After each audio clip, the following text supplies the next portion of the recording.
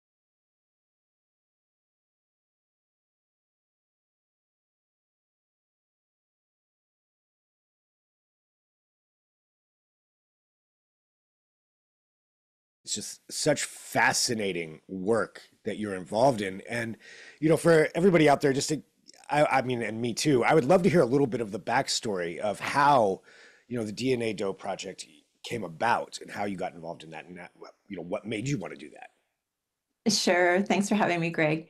So there has been a technique around for a while to help people who are adopted or otherwise have questions about their parentage to figure out, who their biological family is. And it was some years ago, back in 2017, when our co-founder, Dr. Margaret Press, who often used this technique to help adoptees, was reading a novel about a Jane Doe, and it occurred to her that why can't we use this very same technique to identify all these unidentified human remains cases that we have in the United States? It's essentially the same, right? They don't know who their biological family is. So then the challenge really became, is it possible to get a DNA profile from, say, skeletal remains of the type that we need to sort of mimic the same profile people when they take a direct-to-consumer test get? That sort of became the hurdle. And once it became clear that that was indeed technically possible, that's when the technique took off. Um, in terms of myself getting involved, I think like many people, I had genealogy as sort of a hobby, and then I became a professional genealogist through a lot of training, and I had sort of this side job. I'm actually an epidemiologist or medical scientist, was my first career. But it's just such rewarding work to be able to help people in this way and to restore dignity to those people who have passed away and become unknown, that it really just felt like a calling. So I moved away from my previous job and became more and more involved with DNA Doe Project over the years. And I became one of the executive directors just over a year ago. Wow. I mean, that's amazing that you're able to do that. I mean, and when you think about, you know, I mean, remains are found all the time, you know, say in the Yeah, woods or something like that. I mean, all over the place, obviously, but you hear of those stories. Those ones are the ones I'm thinking about where sure. probably fairly decayed, but I mean, you're able to get enough DNA from something like that to identify someone. Yeah, absolutely. We're very often looking at what we call skeletal remains that have been outdoors for an extended period of time. Most of our cases would fall into that category. So these are indeed very challenging samples. They've been exposed to the elements for a long time. There's both sort of degradation over time, right? But also contamination. So there's a lot of bacterial DNA that gets sort of mingled with the human DNA. So it is very much a technical challenge to extract the human DNA in sufficient quantity and quality for us to be able to move forward with the profile. But, labs are on it. They're working hard. And even just in the time that our organization has been around, we've been able to work with more and more challenging samples successfully. And I expect that to continue. So that's definitely a real help for our work. Have you seen, you know, with the advent of more technology, or I don't know if artificial intelligence or generative learning helps with any of that, but have you seen the technology help with a lot of that? Yeah, I mean, one of the most notable, I think, advancements just in the time since we've been around, since 2017, is the ability to now take a single rootless hair and sequence the entire genome from that. I mean, hair, fortunately, actually protects DNA pretty well. The problem is that it's very what we call fragmented DNA, just sort of by virtue of the nature of hair. And in the past, people thought, well, unless there's a root on the hair, it's really not useful for DNA.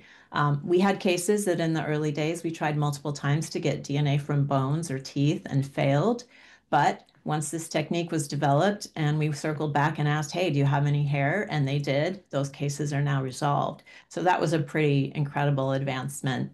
In terms of artificial intelligence, that's a great question. I think there probably will be some applications, for that in our work, but it's a little bit to be determined. And of course, we have to be very careful because, these are sensitive cases and we need to make sure that all the information is staying enclosed within a safe environment. And so, AI has to be approached, of course, very carefully.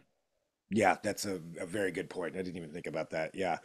Well, when it comes to naming the dead, can you tell us about, this show and maybe a couple of these cases that you're working on with this? Sure. So naming the dead follows us really from start to finish for 6 cases over 6 episodes. And it gives a view of our work that the public's never had before. But in addition to that, it also highlights the dedication of the agencies that we work with. So law enforcement, medical examiners, and coroners. There are some extremely dedicated people who literally have worked decades on cases. They are just tenacious and dedicated. So the public's eyes get open to that. They also, I think, will gain an appreciation of the issue. There are over 50,000 sets of unidentified human remains in the United States alone. So this is not a small problem.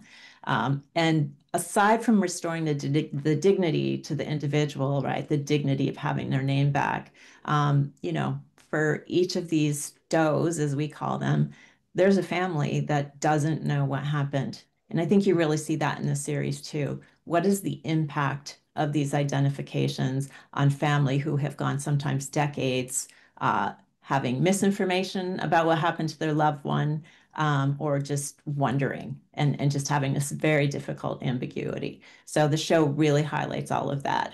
Um, these episodes are all interesting.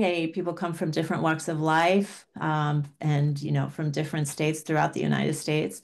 Every case I can say has, just sort of a fascinating story behind it. And these 6, of course, are no exception. Wow. I mean, 50,000 unidentified remains. I mean, that's just staggering. Yeah. You mentioned something at the beginning where, you found this line of work that, it started off as maybe a side job, but now, pretty much doing this. And you mentioned the rewarding aspect of it. So for you, when you get something like that, say some remains that have been outdoors, they're degraded, but you're able to work through all of that and identify it, how does that feel for you to be able to approach someone and say, hey, I think this is your relative? You know, it's very bittersweet, I have to say. When we're in the throes of the research and working really hard with what are, these very challenging puzzles in effect, as we get closer to the solution, and usually we know, it's of course very exciting and very gratifying because you can feel it and you've been working really hard and you're going to be able to say to the agency that you're partnering with, this is who we think it is, and now it's in your hands to confirm that this lead we're offering is accurate. But at the same time, once we do that handoff, we know that there's a family that's getting a knock on the door, and these are not the answers they'd hoped for, right? I think most families hold out some hope that maybe their loved one's going to walk through that door again. So, not the answers they'd hoped for. So, there's definitely some sadness there as we consider what the family's going through. But almost universally, the feedback we get is that I wouldn't say closure because sometimes very horrific things have happened to their loved ones, but I would say it's a resolution. And at least that gives the family an opportunity to process the loss and to grieve appropriately. And they really, that's not afforded them when they're in the state of not knowing what happened. So it's bittersweet. But I think at the end of the day, it feels like, it's a gift for the families. We don't often work directly with families, although sometimes we do if the agency arranges it and the family is interested in understanding how it was that we were able to return the name. And it's just so powerful and so moving to see the impact of the identification on the family. And that's something viewers will get to see in the series. That's amazing. I like that what you said, not closure, but resolution. Because, but Yeah. even that, at least that answers a question for someone, to Yeah. be able to know that. And Yeah, and families often their loved ones' remains can go back to them and they can be, buried in the family's cemetery or their life can be honored with a service according to the family's customs. And I think that's an important piece as well. wow, amazing. Well, this show is, as you mentioned, we're going to get to see some of this and how this works. And I think a lot of people are going to be really fascinated with that. And, thank you for doing the work that you do. I mean, Oh, this is thank so you. important, 50,000 unidentified remains. I mean, that's like, I mean, that number is Yeah. just so big, but solving some of those, getting some of those answers out there. So thank you very much. I really appreciate it. Well, thank you so much for having me.